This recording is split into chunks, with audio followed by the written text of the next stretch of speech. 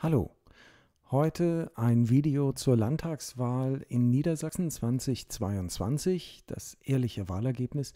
Diese Videos mit dem ehrlichen Wahlergebnis scheinen ganz beliebt zu sein auf meinem Kanal.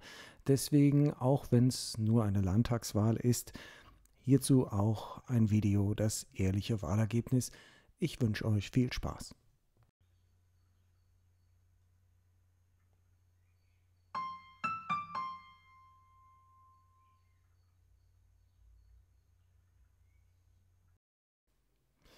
Und da sind wir schon bei der Übersicht. Wir sehen hier wieder, die Nichtwähler stehen schon links drin, aber im offiziellen Endergebnis der Wahl, so wie wir es in der Tagesschau sehen, sind natürlich die Nichtwähler nicht reingerechnet. Und schauen wir uns das Ergebnis an. Die SPD hat 33,4%, CDU 28,1%, die Grünen 14,5%, was mich verwundert.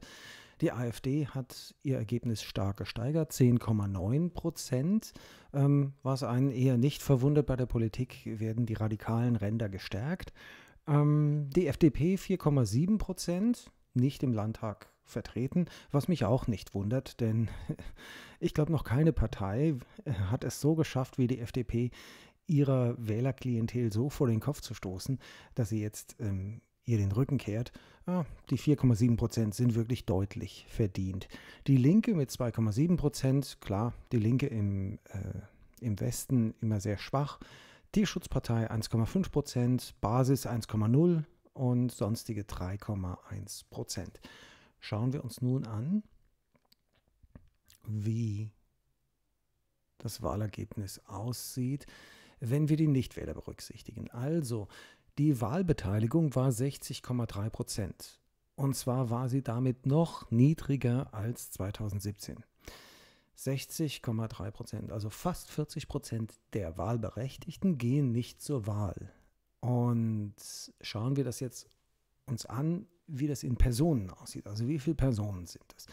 Insgesamt sind 6,1 Millionen wahlberechtigt in Niedersachsen und 39,7% sind 2.421.700 Menschen. Also fast 2,5 Millionen Menschen, die wählen könnten, haben sich gesagt, nee, keine Lust mehr. Die SPD hat dann von den Wahlberechtigten 1.228.552 Stimmen bekommen. Ja, gar nicht so viel für die stärkste Partei, immerhin 33,4% im offiziellen Wahlergebnis. Die CDU hat rund 1.033.602 Stimmen bekommen. Die Grünen liegen so ungefähr knapp über der halben Million, 533.353. Das ist eigentlich auch nicht so viel, wenn man mal bedenkt, 14,5% immerhin im offiziellen Wahlergebnis. Die AfD hat 400.934 Stimmen bekommen. Die FDP 172.880 Menschen haben die FDP in Niedersachsen noch gewählt. Okay, knapp 5%-Hürde, aber trotzdem. Die FDP, wie gesagt, sie haben es verdient. Die Linke hat 99.314, also rund 100.000 Menschen wählen den Sozialismus in Niedersachsen. Ja. Das ist sehr erstaunlich, finde ich. Also auch diese 100.000 Menschen sind für mich 100.000 zu viel. Die Tierschutzpartei hat 55.174 Stimmen bekommen, was ich, muss ich ehrlich mal sagen, gut finde. Also ich habe in den letzten Videos so ein bisschen, wie soll ich sagen, ja, polemisch über verschenkte Stimmen gewettert. Das möchte ich auch ein bisschen zurücknehmen. Also wenn jemand sagt, Tierschutz ist mir wichtig und wählt diese Partei, ich kann das verstehen. Absolut okay.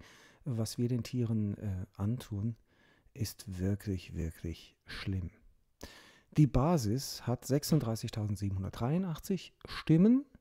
Ja, die kommende Partei. Noch keine 40.000 wählen sie. Die sonstigen sind 114.000. Weiß ich gar nicht, wer alles unter sonstige fällt.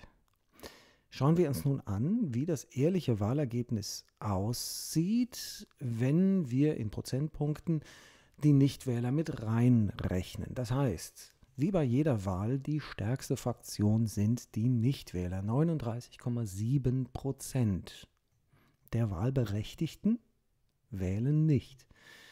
Die SPD hat, wenn wir die Nichtwähler berücksichtigen, statt 33,4% nur noch 20,14%.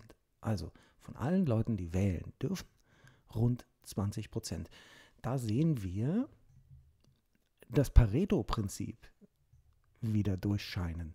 Also das Pareto-Prinzip sagt ja, dass es immer bei allen Sachen so eine 80%, 20% Verteilung gibt. Auch hier, rund 20% wählen die stärkste Partei und 80% eben nicht. Also die jetzt da den Ministerpräsident stellen, die haben eigentlich 80% der Leute gegen sich. Die CDU hat im ehrlichen Wahlergebnis statt 28,1%, was ja noch ganz gut klingt, ja, sage ich mal, rund 17% nur noch. Die Grünen werden auch im ehrlichen Wahlergebnis stark relativiert. Von den Wahlberechtigten sind es nur 8,74%, unter 9%. Die AfD, die ganz schlimme Pech- und Schwefelpartei, hat nur 6,57% der Wahlberechtigten für sich gewinnen können. Ja, und deswegen der riesige mediale Sturm. Die AfD wird die Macht so schnell hier in diesem Land nicht übernehmen. Was auch gut ist, wie ich finde. Die FDP hat im ehrlichen Wahlergebnis 2,83%, ist also im ehrlichen Wahlergebnis weit weg von der 5%-Hürde. Immerhin die AfD ist noch drin im ehrlichen Wahlergebnis. Die Linke 1,62%, okay. Da sieht man jetzt also, dass etwas mehr als 1,5% den Sozialismus wählen. Das ist auch eigentlich erträglich noch.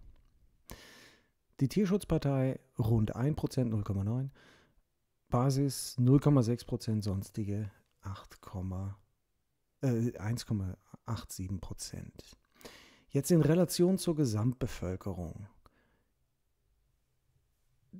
In Niedersachsen wohnen rund 8 Millionen Menschen. Also kann man nachschauen auf Wikipedia. Und die Nichtwähler sind, also in Prozent ausgedrückt, von der Gesamtbevölkerung haben die Nichtwähler 30,17%. Also stellen 30,17% der Gesamtbevölkerung. Von der Gesamtbevölkerung, okay, da gehören natürlich Kinder dazu, da gehören Nicht-Wahlberechtigte dazu und so weiter. Die SPD hat in Relation zur Gesamtbevölkerung gerade mal 15,31%, die CDU 12,88%. Das relativiert sich zur Gesamtbevölkerung ganz stark. Die Grünen noch 6,64%, also von der Gesamtbevölkerung sind 6,64%. Die AfD ist in Relation zur Gesamtbevölkerung schon unter die 5%-Marke gerutscht mit 4,99%. Die FDP ist bei 2,15%, die Linke bei 1,24%, Tierschutz bei 0,69% und Basis 0,46%, die sonstigen bei 1,42%.